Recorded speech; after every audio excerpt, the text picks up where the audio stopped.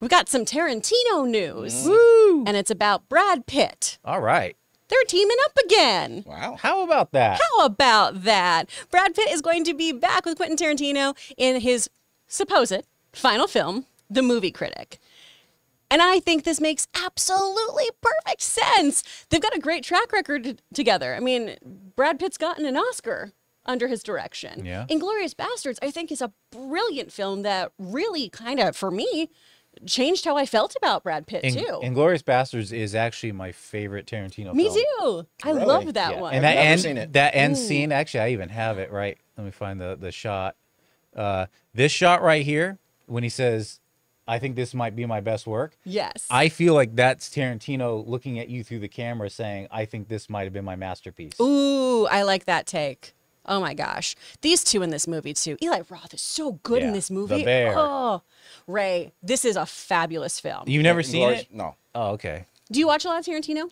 Not really. Only the ones that if people decided to watch one at their place or something like that. Sure. It's not like I'll be like, no, I can't watch Tarantino. Yeah. It's just I don't usually tend to choose to go see them. I'm in You that know, same but I'm boat. open to seeing. But you're them. also not into like I'm kind open to of seeing that. violence, like the heavy Yeah. kind of. And Oh, you you get know, there. I remember Django. Some of the Yeah. the racial stuff like was really. They're not all like was, that. You but know, was kind of just a, you know. It's a hard watch. Yeah, sometimes it's a hard watch for me. Sure. And and not that, it's supposed to be. Yeah. You know, it's not supposed to be like, not yeah. that I'm trying to shun myself from the world of that Sure. because I know that has happened, exists, and it will always be in history. It's just that for movies, to me, everyone knows I go because I really either want to have a good time. It's entertainment to me. Sometimes I can handle that stuff. Sometimes I don't.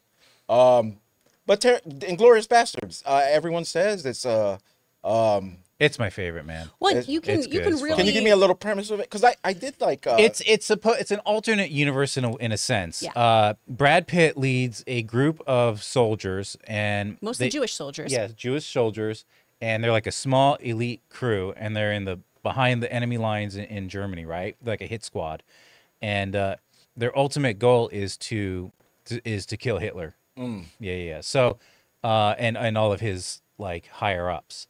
And so it's about that mission. okay. Yeah. Now, obviously, in World War II, there was no hit squad that caught Hitler and killed him. But this is an alternate telling of how World War II ended. But okay, so that was their first thing together. The next one was Once Upon a Time in Hollywood. And I specifically didn't go watch that only because I'm into documentaries. I watched so many documentaries on Sharon Tate. And Manson. Sure. That I felt I didn't need a dramatization of what I saw already. Like Well, you know what I mean? this is also an alternate reality Oh, is it? where there's a happy ending. Oh. I Yeah. had that same thought too, Ray. I waited till I got this as a screener to watch it so I could watch it from home in case I needed to take breaks. Yeah. And then it was, oh, okay. Oh. This one still, I like Inglourious Basterds much more. This Yeah. one I wasn't as super keen on, but I know a lot of people loved this, I might be especially just interested the in Hollywood watching that. And connection. actually, you might really like Brad Pitt's character because of the happy ending. Yeah. So, Okay. yeah. So I might give that one a shot it's a because I fun thought it was ride. just going to be a one-for-one. It doesn't retelling. glorify anything terrible. Yeah. Nothing like that. Yeah. Yeah. Yeah. Which- Okay. It's a nice change from those kind of real life stories. I did think it was kind of interesting in this topic where it talks about, okay, so The Movie Critic is the film he's in. Yes. So Pitt may be playing, they're saying, the lead role. And basically this Movie Critic, I guess Tarantino, when he was in his young days, he used to reload like the porno magazine stand things, and he'd take the coins out to give to his employer. And, you know, a lot of the stuff, like he was like, well, it was just really trashy and whatever. I wasn't into it. But there was this one trade that had a Movie Critic in the porno mag. And he's like, I loved his snarky take, and it seemed like he was a little more like, he wasn't like your typical movie critic in the time. Yeah. You know, and I thought it was a lady that wrote that art. that's what we were thinking too. So this may be an alternate telling, or he may be playing a different character. But Okay. either way, it's based on that. Yeah. Yeah. Ooh, that's and So there interesting. is speculation, because if you read the novelization of Once Upon a Time in Hollywood, Brad Pitt's character is a real film buff aside from all of his other things. Yeah. So there's rumors going around that what if this is kind of a continuation of that world and he becomes a film critic for a porno mag? You know what I mean? Like he's just trying to get his feet in the door, I see. You know? Like a shared universe, like a Tarantino so there cinematic universe. There could be that. TCU. The QTCU. Yeah, there could be that kind of a situation. And let's not forget, this is supposed to be Tarantino's last film. Supposedly. So if it is, then he's picking out his boys, the people he works well with. Yeah, and it seems to be a lot of people. I will say, I hope that let's say this is his last film. I hope he brings back some actors from like his OG films, like Reservoir Dogs, Jackie Brown, and Pulp Fiction. Yeah.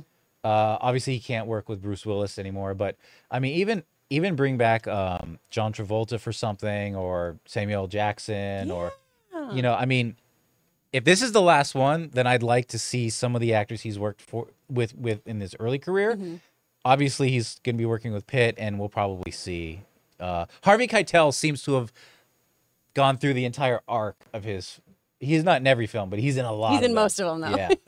So we'll see if he's in this. I'm interested. I would like it to be so every role basically is just a Tarantino cameo almost. Yeah. Because they're all the actors he uses too are such incredible craftsmen and craftswomen. They're so talented, and they always just kind of dissolve into whatever role he ends up giving them. Yep. So I'd love to just see the whole cast show up from everything. I mean, I'm not even an actor, but obviously you are. But imagine being able to like bite into a Tarantino script and then his direction. Yeah.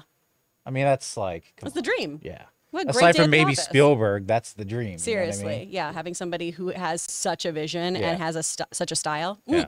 That'd be delicious. Oh my goodness.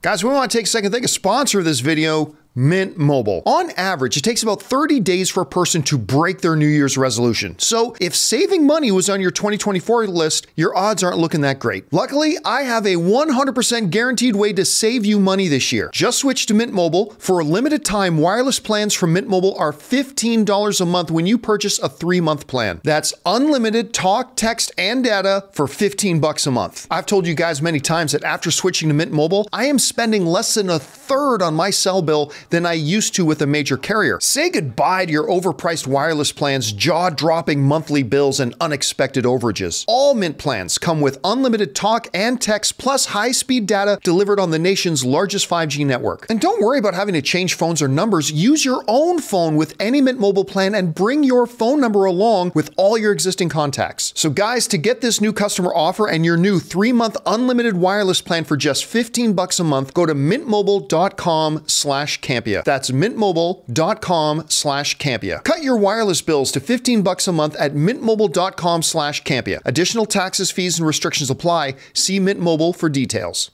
Guys, what do you think about Brad Pitt being in this latest and final, potentially, Tarantino film? Are you excited about Brad being on board? Does it make sense to you? Do you think this is Tarantino's final film? Do you read the reviews in porno magazines from movie critics? Let us know your thoughts on that. It's for the articles, man. It's for the articles. Yeah, absolutely.